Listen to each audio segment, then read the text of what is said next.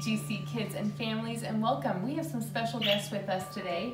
Charlie has his bird friends over here. This is Azul and Popcorn. Yes. He's an albino. Yep. He's really curious. And we tried putting it on Mom, and they chewed all over Yeah, it. I'm not a big fan of the birds on me, but they're okay from a distance, right? Well, anyway, we are continuing our journey toward Easter, right? We're in the middle of Lent, and so let's get started. So every week, like I said, we are journeying toward Easter, and I have some additional things you can do as a family. So one of the things that I hope you will get this week is the next family devotion right here. And the fun thing, Edith is my pro microphone maker. Hi. Nice to meet you. Nice to meet you too. So this week during your family devotion, you can make your own microphone with anything you have at your house. So Edith just used paper and some tinfoil, thank you, to make her microphone. And so I have some directions in the packet for you. Why in the world would I have a microphone directions in the packet? We're gonna find out, and you will too. So this week we're gonna do some interviewing. You kids, take some time, make a microphone, and interview your parents. There's some great questions in the packet that you can ask your parents, and it's all about treasure. Now we've been talking about treasure. What God sees as treasure. It's different from what the world sees, right? So just like this treasure chest behind me, we usually think of gold and things, but we're talking about God's kingdom. It's so real. Invisible things are real, and God teaches us about that. And you'll find that in the story found in Matthew 19, where Jesus talks to a young man who wants to know what will bring him eternal life. And so Jesus, of course, loves him, sees right to the heart of him, and wants him to be whole as a person, not just fill his life with things. So dive into that and ask your parents some good questions. And the microphone is just plain fun. So have fun with it, right? It adds a lot. So there's the microphone. Another suggestion I have for you, and we started this, and you can use your calendar, right? So we have a calendar here, and we're counting down to Easter.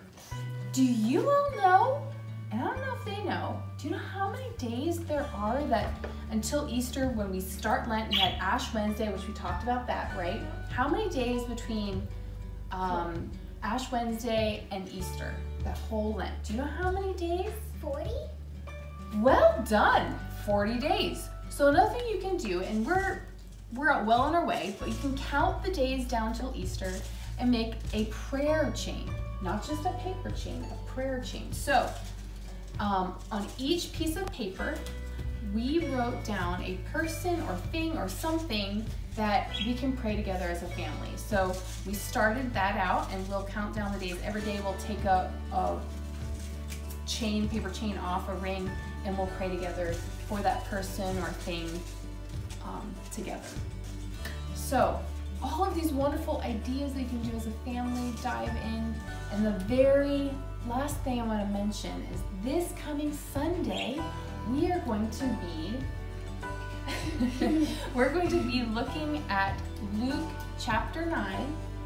Luke chapter 9, I think it's verse 11, 10, somewhere in there. And it's talking about, wait, Mason's, what is it? Luke chapter 9, thank you, 10 through 17. See, it's nice to have a guy, behind the camera helping me out.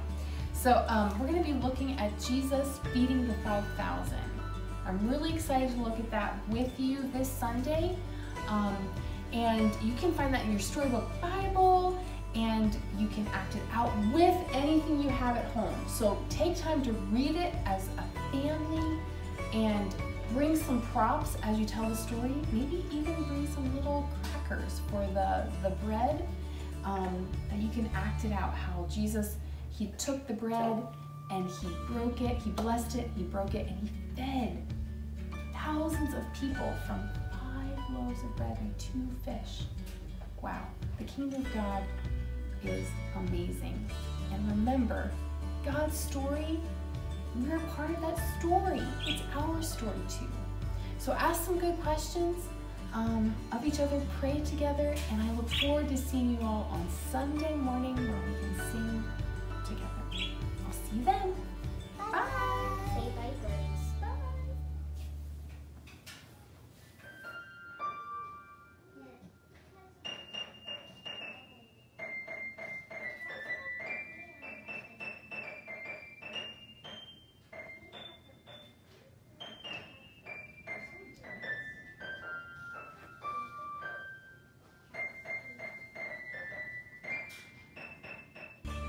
I'm gonna pick up my ear.